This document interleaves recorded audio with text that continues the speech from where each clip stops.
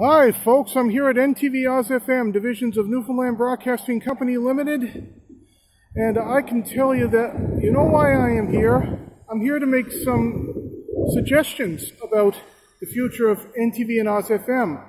From my point of view, I want Corus Entertainment to acquire OZFM from the Stirlings. Now, NTV has been an independent station since 2002. It's been televising mostly global programming and very little CTV programming.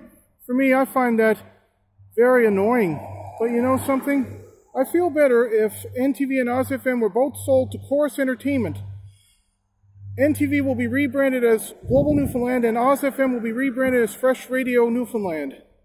From my point of view, I think there should be a third TV station added to the media as well. Because 2 TV stations originating from St. John's is not enough. A third TV station will be awesome, and I really appreciate that if they make my dreams come true. Well, anyway, thanks.